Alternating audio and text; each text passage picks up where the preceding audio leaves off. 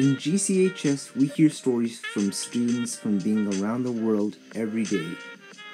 But here's one story from a local teacher at GCHS. Hello, here we have Mr. Cruz. Hello. Can you introduce yourself? Hello, I'm Mr. Cruz. I am a physics teacher here at Garden City Highschool, and it's my 10th year of teaching. So I teach students from 10 to 12, so sophomores, juniors, and then seniors. I teach the regular physics and technical physics.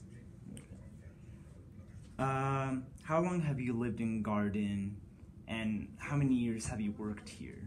I've lived in Garden this is my 11th year right now, 2009. I came here 2008, and then I started with the district November 8th, I remember, 2008. And then last year was my 10th year of teaching, so I'm running on my 11th year of teaching. Okay. So good.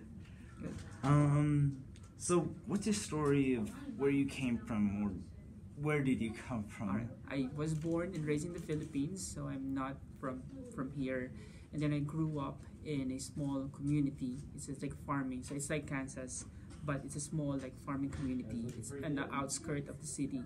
And I did my bachelor's in the Philippines. I earned my bachelor's degree in physics. And then after that, I took like a master's class and then went into some medical school for a bit. And then Mr. Morales, the former principal of Garden City High School, he came to the Philippines because during that time they're looking for teachers to fill in the vacancies in the US. And then I was lucky to be interviewed, and then he hired me to teach in the US. So after a few months of passing all the tests and then getting my work visa, I came here. Why did you come? Alright, the purpose is just to see the United States. It's my dream to see the snow. So right now it's snowing outside. So that was actually my dream. So when I first interviewed, because you have to go through an interview when you're getting like a visa or like a work visa. So they asked me like, why do you want to go to the US? So first I told them like it's for work, it's work visa. And then second is I want to see the snow. Because when I was young, our dream always is the US, like Christmas, you see snow. And so when I was young, I wanted to see like an actual snow, because we don't have snow in the Philippines. We only have like two pronounced seasons, wet and dry, and that's it. Unlike here in the US, you'll have areas where you get snow. So it was fun, seeing the snow. Yeah, that's the reason why I went here. See the snow and then for work. Okay. So what were your plans before and after you came here? Or what are some goals, plans, dreams of yours for the future? Alright, before coming here, the plan is to go medical school, so I've started to fit a bit of medical school. But when I got the interview and then they told me that, you're hired and then we will process your visa. So I came here to teach. So I'm teaching right now. I didn't pursue medical school anymore, but in the future there's a plan. I'm working on my master's right now. I'm going to graduate in May 2020, and after that I will try medical school probably, and if I get in, I will probably take it from there, becoming a doctor, a physician. Goal is become a doctor and more into teaching medical school rather than in the hospital setting. Oh, okay. So I'd like to teach more because my background is in teaching, so it would be nice to teach medical students. Okay. Apart from that, what is so different about here and the place that you're born and raised? Alright, Philippines,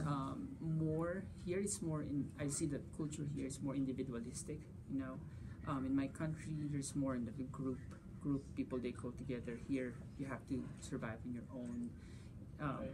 At a younger age, students are already like working. Like in my country, students are at that age of yours, like you, they are not allowed to work. They're protected by law. But here in the US, I guess, just to train a student, a kid, like, because in the future you'll be in the workforce. In the US, I see like a lot of students working, but in my country they're not working. Also, similarities, family, like here you prioritize family. Also in my country, prioritize family. So there's some similarities and differences, Educational system, it's almost the same because Philippines, the first teachers in the Philippines were actually Americans. So the system of education is the same. Also, do you also miss your family? Yeah, I miss my family, and then I go home every two years. 2017 was the first time I celebrated Christmas with them because since 2008 when I came here, I've never celebrated Christmas home. So 2017 was the time when I went home and celebrated Christmas with them. So I miss them every day. But with the technology available right now, you know, we have Skype, Viber. It's like they're near, but you're just like hearing their voices, not physically. I mean, that's good. I love to hear how you contact your family, how you much you miss them. It's quick. Right. And the true question is, do you ever feel like you're a stranger sometimes? I do sometimes. It depends on where you are. Like here in Garden, you won't feel you're a stranger. Because the people here, they're very courteous, or they greet you, they say hi, hello.